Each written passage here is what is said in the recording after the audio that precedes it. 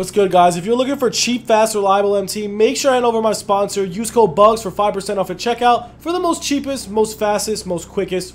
What's good, YouTube? It's your boy Bugs back on another NBA 2K22 My Team video. And guys, today in this video we are going over locker codes that are active in NBA 2K22 My Team. So if you guys are new to the channel, make sure to sub it up, comment down below. We do post every single day. Did not post yesterday because I was going to post a video and then I got hit with the big fat ban on 2K. So I don't know why they're still banning me. I know I do promote MT, but like, I don't know, man. I don't know. All my accounts are banned on both accounts, so I don't want to do it. It says this user account has been banned due to violation of terms of services. Please contact customer service if you feel this was done an error.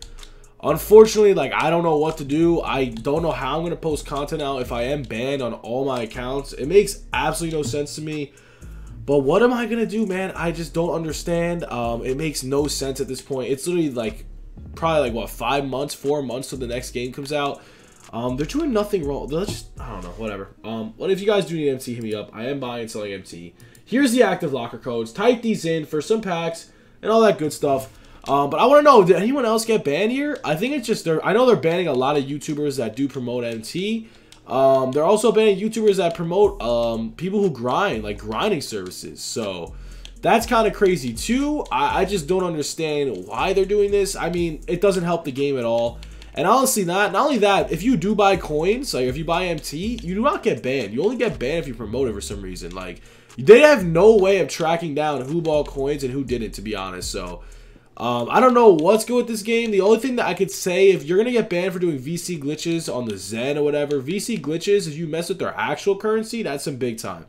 MT doesn't matter. If you make a side account and you just buy MT and shit, it doesn't matter. You will not get banned. Only way you are going to get banned is, like I said, is if you promote MT on some type of way. But anyways, boys, that's all we got for the video. I don't know what I'm going to do for top snipe filters tomorrow.